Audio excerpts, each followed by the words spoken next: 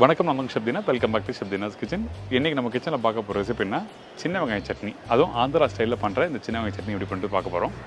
நம்ம ஊரில் பண்ணும்போது இந்த கடலைப்பருப்பு உளுத்தம்பருப்புலாம் போட்டு பண்ணுவாங்க. ஆனால் அங்கே பார்த்தீங்கன்னா இந்த சின்ன வெங்காயம் வெறும் சின்ன வெங்காயத்தை நல்லா வதக்கிட்டு கொஞ்சம் புளி ஊற வச்ச அந்த காஞ்ச மிளகா போடுறாங்க.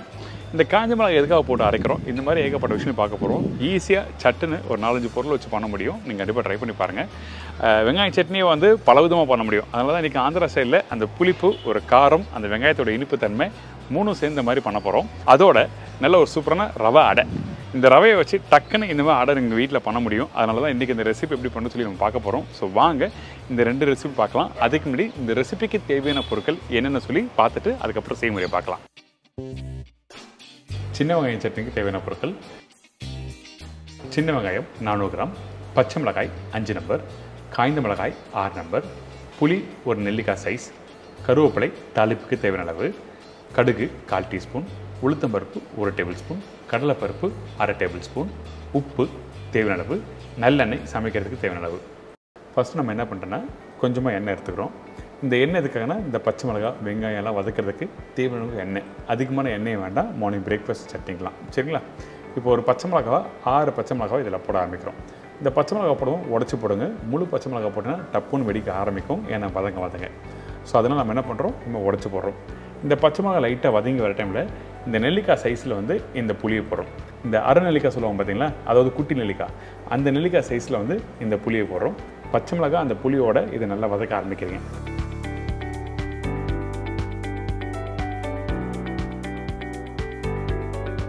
இந்த மாதிரி வதங்கி வர டைமில் உரிச்சு வச்சுருக்க சின்ன வெங்காயம், இப்போ இந்த வெங்காயம் இதில் போட ஆரம்பிக்கிறோம்.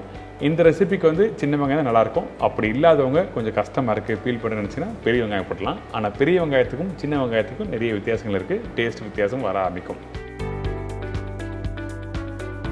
இந்த வெங்காயம் இந்த பச்சை மிளகாவும் புளியும் போட்டு நல்லா வதக்க ஆரம்பிக்கிறோம். ஃபஸ்ட்டு பார்க்கும்போது உங்களுக்கு லைட்டாக வதங்கின மாதிரி இருக்கும், ஆனால் நல்லா வதங்கணும். வதங்க தான் அந்த டேஸ்ட் கொடுக்கும். அப்போ தான் உங்களுக்கு கரெக்டாக இருக்கும்.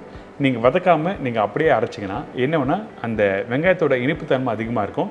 ஸோ நல்லா வதக்குங்க. அப்போ தான் அந்த சின்ன வெங்காயத்தோட காரத்தன்மை அதிகமாக கொடுக்கும். அதுக்கப்புறம் பச்சை கருவேப்பிலை போடுறோம்.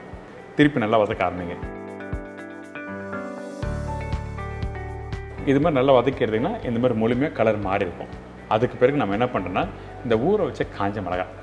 இந்த காஞ்ச மிளகாய் பார்த்தீங்கன்னா குறைஞ்சபட்சம் ஒரு 2 மணி நேரம் நல்லா ஊற வச்சிருக்கணும். அதே டைமில் இந்த காஞ்ச மிளகாய் போட்டு குக் பண்ணக்கூடாது.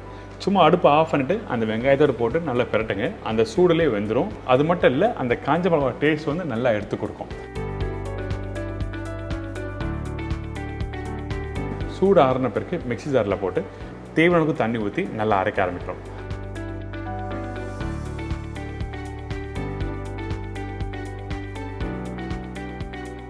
அரைக்கிற பக்கம் நல்லா நைஸாக அரைச்சிக்கணும். குறைன்னு அரைக்க வேண்டாம். எப்பவும் போல் நீங்கள் வீட்டில் வெங்காயம் தக்காளி சட்னி அரைக்கிற பக்கத்திலே நல்லா அரைச்சிருங்க. தேவைப்பட்டால் தண்ணி எக்ஸ்ட்ரா ஊற்றிக்கலாம். இந்த சட்னி பர்டிகுலராக பார்த்தீங்கன்னா ரொம்ப தண்ணியாக இருந்தால் நல்லா இருக்காது. கொஞ்சம் ஒரு ஸ்பூனில் எடுத்து வச்சு 2 இட்லி 2 தோசை தொட்டு சாப்பிட்றதுக்கு கரெக்டாக இருக்கும். அதனால தான் தேவையானளவுக்கு தண்ணி ஊற்றி இந்த மாதிரி பக்குவத்தில் அரைச்சிருங்க. இப்போ அரைச்சி வச்சுருக்க இந்த வெங்காய சட்னி வந்து நம்ம என்ன பண்ணுறோன்னா ஒரு சின்ன பவுலில் மாற்றிட்டு உப்பு இந்த இடத்துல போடுறோம். உப்பு எதுக்காக நம்ம ஃபஸ்ட்டே போடலாங்கன்னா இதில் புளியெலாம் போட்டிருக்கோம். அந்த புளிப்போட தன்மைக்கு ஏற்ற மாதிரி தான் உப்பு போடணும். கொஞ்சம் அதிகமானாலும் நல்லா இருக்காது. அதனால் உப்பு போட்டு நல்லா மிக்ஸ் பண்ணிட்டு திருப்பி ஒரு பேனில் வந்து கொஞ்சமாக எண்ணெய் தாளிப்புக்கு தேவையான அளவுக்கு, அதுக்கப்புறம் இந்த கடுகு போடுறோம். இந்த கடுகு நல்லா பொரிஞ்ச ஒரு டைமில் உளுத்தம்பருப்பு கடலைப்பருப்பு போடுறோம்.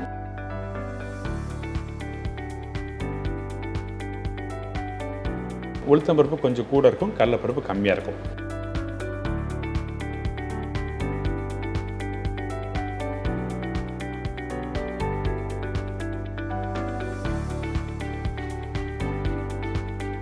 அதுக்கப்புறம் காஞ்ச மிளகாய், இந்த பச்சை கருவேப்பிலை இதெல்லாம் போட்டு நல்லா வறுக்க ஆரம்பிச்சிருங்க. அதாவது அந்த கடலைப்பருப்பு உளுத்தம்பருப்பு நல்லா அந்த கோல்டன் ப்ரௌன் கலர் மாறணும். இந்த மாதிரி பக்குவத்தில் இருக்கணும். இதை எடுத்து அப்புறம் சட்னியில் போட்டு நல்லா மிக்ஸ் பண்ணி சாப்பிட்டோன்னா ரொம்ப சூப்பராக இருக்கும். அந்த சட்னியோட புளிப்பு, காரம், அந்த இனிப்பு அது மட்டும் இல்லாமல் இந்த கடலைப்பருப்பு உளுத்தம்பருப்பு கடக்கு முடக்குன்னு இருக்கும். சாப்பிடும்போது ரொம்ப ஃபேண்டாஸ்டிக்கான ஒரு ரெசிபி. கண்டிப்பாக ட்ரை பண்ணி பாருங்கள். இதோட ஒரு சூப்பரான ரவை அடை. இந்த ரவை அடையும் தொட்டு சாப்பிட்டா ரொம்ப நல்லாயிருக்கும். அதனால தான் கொடுத்துருக்கேன். இப்போ இந்த ரெசிபிக்கு தேவையான பொருட்கள் என்ன சொல்லி பார்த்தலாமா? ரவை 1 கப்பு, கோதுமை 1 கப்பு, பெரிய சைஸ் வெங்காயம் 2 நம்பர், இஞ்சி 1 டேபிள் ஸ்பூன், பச்சை மிளகாய் 3 நம்பர், பெருங்காயம் 1/2 டீஸ்பூன், மஞ்சத்தூள் 1/4 டீஸ்பூன், கருவேப்பிலை தேவையான அளவு, கொத்தமல்லி தேவையான அளவு, தயிர் 200 ml, உப்பு தேவைக்கேற்ற, நல்லெண்ணெய் குக் பண்ணுறதுக்கு தேவையான அளவு, நெய் குக் பண்ணுறதுக்கு தேவையான அளவு.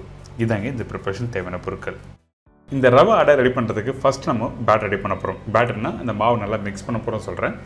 ஃபஸ்ட் நம்ம என்ன பண்ணுறோம், ரவை இந்த பவுலில் போட்டிருக்கேன். இதுக்கு பிறகு கோதுமை. ரவையும் கோதுமையும் ரெண்டுமே ஒரே அளவாக இருக்கணும். ஏன் கேட்டிங்கன்னா ரவை வந்து கொஞ்சம் உதிரியாக இருக்கும், கோதுமை கொஞ்சம் பைண்டிங் கொடுக்கும். அதனால தான் ரவையும் கோதுமையும் ரெண்டுமே ஒரே அளவாக இருக்கணும்னு சொல்கிறேன். இதுக்கு பிறகு பொடிசாக கட் பண்ணி வச்சுருக்க பச்சை மிளகாய்.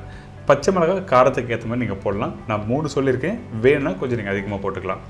இதுக்கு பிறகு பொடிசாக கட் பண்ணி வச்சுருக்க இஞ்சி, அதுக்கப்புறம் வெங்காயம். வெங்காயம் வந்து நான் சொன்ன குவான்டிட்டி விட அதிகமாக போடலாமா கேட்டேன்னா கண்டிப்பாக போடலாம், ரஃபாகவும் கட் பண்ணி போடலாம். சாப்பிடும்போது அந்த வெங்காயம் கொஞ்சம் லைட்டாக க்ரன்ச்சியாக இருந்தால் நல்லாயிருக்கும், அதனால கொஞ்சம் எக்ஸ்ட்ரா போட்டுக்கலாம். இதுக்கப்புறம் மஞ்சத்தூள், பெருங்காயம், உப்பு. இதுக்கு பிறகு தயிர். தயிர் எதுக்காக யூஸ் பண்ணால் அந்த புளிப்பு தன்மை கொஞ்சம் வேணும், அதனால தான் தயிர் இதில் யூஸ் பண்ணியிருக்கேன். சில பேர் என்ன பண்ணுவாங்க, தயிர் பிடிக்காது, வெறும் ரவையும் கோதுமையும் அதுக்கப்புறம் வெங்காயம், பச்சை மிளகாய், இஞ்சி இதெல்லாம் போட்டு நல்லா மிக்ஸ் பண்ணி அப்படியே தட்டி போடுவாங்க. எனக்கு என்ன, தயிர் இருந்தால் தான் சாப்பிட்றது நல்லாயிருக்கும். அப்படின்னா வெறும் ரவை உப்புமா சாப்பிடுவீங்களா, அந்த மாதிரி கான்செப்டில் தான் இருக்கும் அந்த டேஸ்ட்டு. அதனால தான் நான் என்ன பண்ணுறேன், இல்லை தயிர் ஆட் பண்ணியிருக்கேன். இதுக்கு பிறகு இந்த பச்சை கருவேப்பிலை, கொத்தமல்லி இதில் போட்டிருக்கேன். நீங்கள் வேணால் கொஞ்சம் சில்லி ஃப்ளேக்ஸ் போடலாம், அதுக்கப்புறம் வேணால் வெஜிடபிள்ஸ் டாப்பிங்ஸும் இதில் போட்டுக்கலாம். இப்போ நம்ம என்ன பண்ணுறோம், தேவையான தண்ணி ஊற்றி நல்லா மிக்ஸ் பண்ணுறோம். இந்த தண்ணியோட அளவு எப்படி இருக்குன்னு கேட்டிங்கன்னா, நீங்கள் நார்மலாக வீட்டில் அடை பண்ணுவீங்களே, அதாவது பருப்பு அடை பண்ணுவீங்களே, அந்த பருப்பு அளவுக்கு எந்த அளவுக்கு தண்ணி ஊற்றினா நல்லாயிருக்குமோ அதே குவான்டிட்டி அளவுக்கு இந்த ரவை அடையிலும் நீங்கள் தண்ணி ஊற்றிக்கலாம்.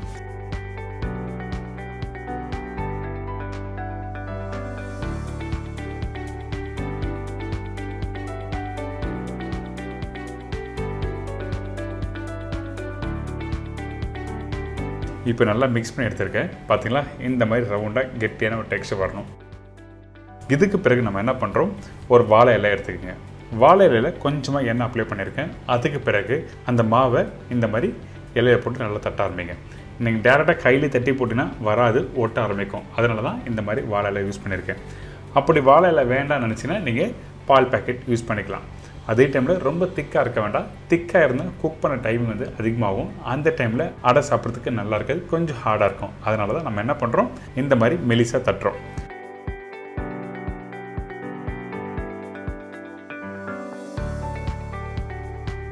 நான் திருப்பியும் தட்டி காமிக்கிறேன். ஃபஸ்ட்டு இலையில் எண்ணெய் அப்ளை பண்ணியிருக்கேன்.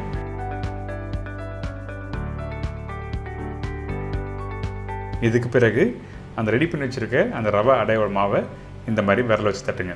எப்போவுமே நீங்கள் தட்டும் போது 4 விரல் இருக்குது பார்த்தீங்களா, இந்த மாதிரி 4 விரல் வச்சு நீங்கள் கரெக்டாக யூஸ் பண்ணால் அந்த தட்டை கரெக்டாக ஈவன் சைஸில் வரும்.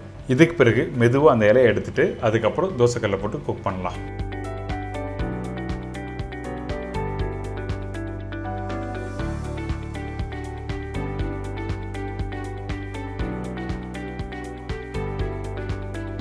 பார்த்தீங்களா, இந்த மாதிரி மெலிசாக இருக்கணும். இதுக்கப்புறம் இந்த தோசைகள் சூடாக இருக்குது. இந்த கல்லில் வந்து நல்லெண்ணெய் யூஸ் பண்ணலாம், அப்படி இல்லைன்னா கடலெண்ணெய், அப்படியும் இல்லைன்னா நெய் யூஸ் பண்ணிக்கலாம், அது உங்களோட விருப்பம். ஃபஸ்ட்டு நான் நல்லெண்ணெய் ஊற்றி குக் பண்ணுறேன், அதுக்கப்புறம் நெய்யும் யூஸ் பண்ணியிருக்கேன். ஃபஸ்ட்டு நம்ம என்ன பண்ணுறோம், இந்த கல் வந்து கரெக்டான சூடாக இருக்கணும். நல்லெண்ணெய் கொஞ்சம் ஊற்றின பிறகு ரெடி பண்ணி வச்சுருக்க இந்த அடையை இதில் போட்டு நல்லா குக் பண்ணுறோம். குக் பண்ணும்போது திருப்பி போடுறோம் பார்த்தீங்களா, அந்த டைமில் கரெக்டாக ஒரு 50% அளவுக்கு வெந்திருக்கணும். அதுக்கு பிறகு கரண்டி வச்சு லைட்டாக ப்ரெஸ் பண்ணுங்கள். அப்போ தான் உங்களுக்கு வந்து இன்னொரு பகுதி நல்லா வெந்து வரும். இந்த மாதிரி 2 சைட்லையும் திருப்பி போட்டு நீங்கள் குக் பண்ணினா ஒரு சூப்பராக அடை ரெடி.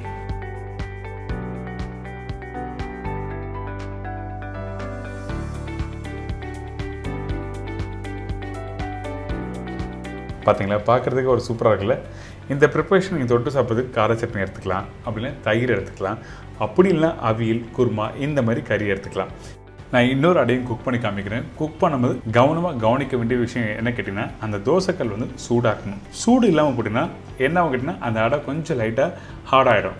கொஞ்சம் ஹார்டாகிடுச்சுன்னா சாப்பிட்றதுக்கு நல்லா இருக்காது. அதனால தான் சொல்கிறேன், கொஞ்சம் நல்லா சூடான பிறகு நம்ம என்ன பண்ணுறோம், தோசைக்கல்ல 2 சைட்லையும் போட்டு குக் பண்ணுங்கள்.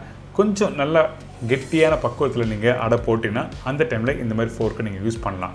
அங்கங்கே 2 ஓட்டை போட்டு அதுக்கப்புறம் குக் பண்ணால் நல்லா வெந்து வந்திருக்கும். அதுக்கப்புறம் நான் சொன்ன மாதிரி சட்னியோ இல்லை கிரேவியோ நீங்கள் தொட்டு சாப்பிட்டீங்கன்னா ஒரு சூப்பராக ரவை அடை ரெடி.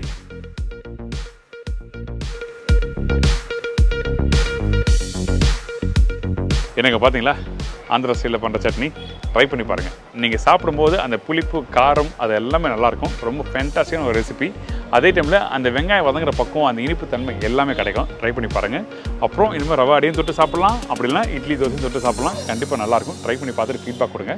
இதே மாதிரி நாளைக்கு இன்னொரு ஊரில் ஒரு புது ரெசிபியோட சந்திக்கிறேன். நன்றி, வணக்கம், see you, bye, take care.